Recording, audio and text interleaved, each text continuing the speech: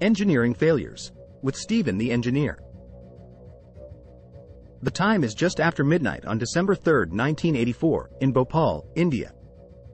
People are tucked up in bed, children are dreaming, and then, catastrophe. An accident at a pesticide plant releases a lethal cloud of gas that sweeps over the city. The people of Bhopal wake up, not to the dawn of a new day, but to the worst industrial disaster in history. We all understand that accidents happen, but the Bhopal gas tragedy wasn't just an accident. It was a perfect storm of ignored safety measures, negligence, and cutting corners, resulting in a disaster of unparalleled proportions. The plant, owned by Union Carbide India Limited, was manufacturing a pesticide called Sevin. However, safety was not a priority. Alarm systems were faulty, maintenance was poor, and safety training? Let's just say it wasn't up to snuff. So what happened on that fateful night?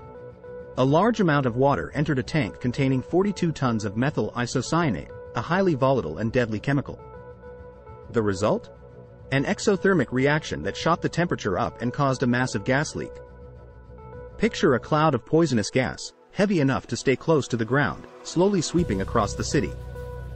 Thousands died in their sleep. Thousands more woke up choking, their eyes burning. It was nothing short of a nightmare. But the disaster didn't end when the gas cleared. The after effects of exposure continued to claim lives for years afterwards. Birth defects, cancer, neurological damage. The list goes on. The tragedy was a stark reminder of the potential consequences when corporations neglect safety and ethical considerations. It changed the way industries worldwide thought about safety, leading to more stringent regulations and accountability. Yet, the question remains, could it have been prevented? Absolutely. Had safety measures been prioritized, had maintenance been carried out diligently, had the alarm systems been working, the disaster could have been averted. But it wasn't.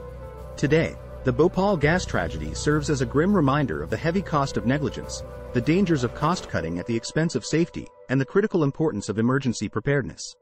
It's proof that when it comes to safety, there are no shortcuts. You can't put a price on human life. So whether you're an engineer, a worker, or just an average Joe, remember, safety isn't a box to be checked, it's a commitment to be lived. Because when engineering fails, it doesn't just break machines.